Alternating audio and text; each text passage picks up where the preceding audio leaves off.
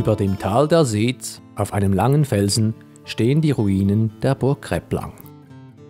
Sie liegt oberhalb der alten Handelsstrasse, welche von Zürich zu den Bündner Pässen führt, und diente wohl dazu, diese zu überwachen. Schon im Neolithikum und in der Bronzezeit war der Standort besiedelt. Dies belegen verschiedene Funde aus diesen Epochen.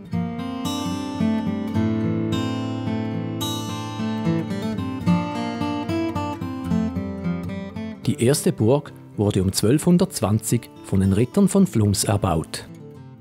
Diese waren vom Bischof von Chur zu den Verwaltern des Gebietes ernannt worden.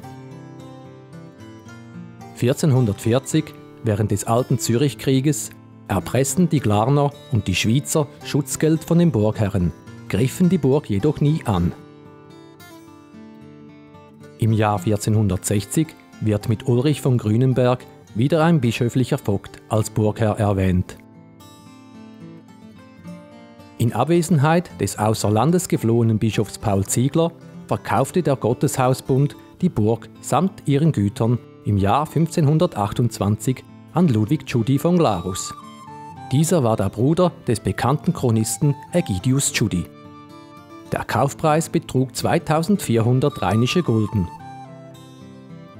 Die Burg blieb über 12 Generationen im Besitz der Familie und wurde von dieser architektonisch stark geprägt. Um 1700 ließ Anton Tschudi die Burg umbauen. Da die Arbeiten jedoch von schlechter Qualität waren, fielen immer wieder teure Unterhaltsarbeiten an. 1767 verkauften sie die bereits marode Burg schließlich an die Familie Goth. Diese scheint Gräpplang jedoch nicht mehr bewohnt zu haben. Vermutlich waren sie nur an den Gütern der Burg interessiert. Bereits 1804 wurde die Anlage als Abbruchobjekt an Joseph Eberli aus Flums verkauft. Die Burg diente nun mehrere Jahrzehnte als Baumateriallieferant bei Ausbesserungsarbeiten von Gebäuden der Umgebung. Die Dachziegel beispielsweise wurden für die Reparatur der Kirche von Filters verwendet.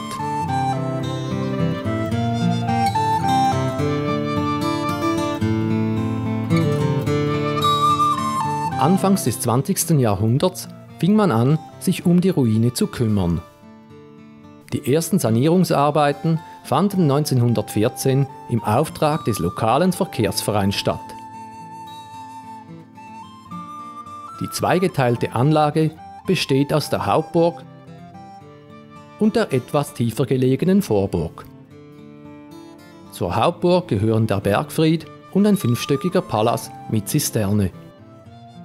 Der trapezförmige Bau war mehrfach unterteilt und enthält auch einen Raum, welcher als Kapelle genutzt wurde.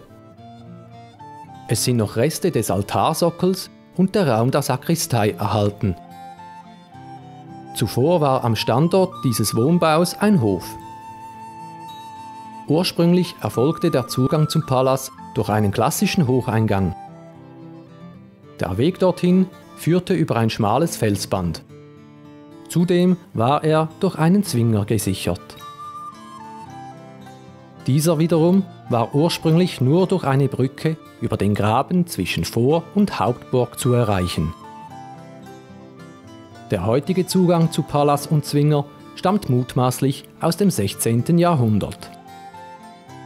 Auf dem Gelände der Vorburg sind noch Überreste diverser Wirtschaftsgebäude sowie der Burgküche sichtbar.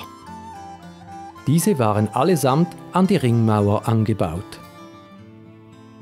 Seit 1928 gehört die Burganlage der Gemeinde Flums, welche die Ruine gut pflegt.